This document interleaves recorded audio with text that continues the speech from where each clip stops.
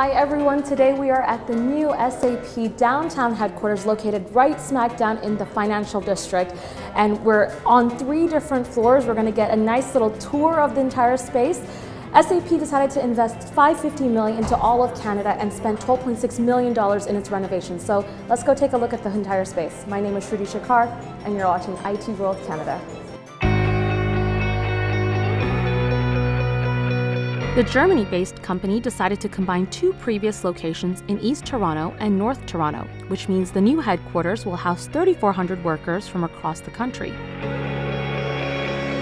SAP told ITWC that, like its other locations in Montreal and Vancouver, it wanted to have more collaboration between its SAP labs and customer operations. That means having people from all departments to be under one roof and engaging from the idea stage to developing a prototype. For that purpose, the new headquarters has an executive briefing center, small conference rooms to collaborate, and quiet rooms for when workers need ultimate concentration. These quiet rooms are small hubs that are fully soundproof and temperature controlled.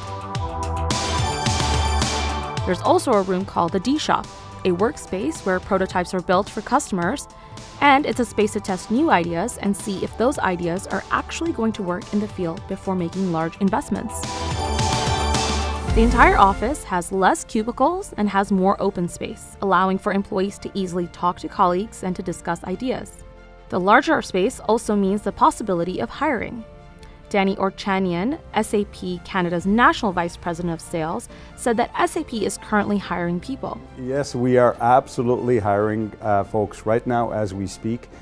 Business is very good for SAP. Business is very good for SAP Canada. We're seeing the Canadian companies really grow at a global level and wanting to transform and disrupt, and this is where SAP can really help them, and we're really well positioned and are positioned currently in helping them achieve those goals.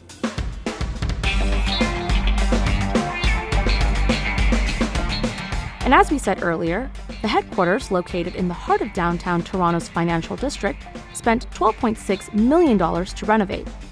There's a brand new cafe area where employees can relax, and there are mini cafes sprawled in parts of the office for quick access to a cup of coffee, tea, or soda beverage. In the main cafe, there's also an entertainment gaming station equipped with a ping pong table and a few other games. SAP ultimately said having the space downtown gives them a competitive advantage. It is easier to recruit talent, easier to meet with customers because of their close proximity, and easier to take advantage of having collaborative conversations. You're watching IT World Canada. I'm Shruti Shekar. Don't forget to like, subscribe, and comment on the video.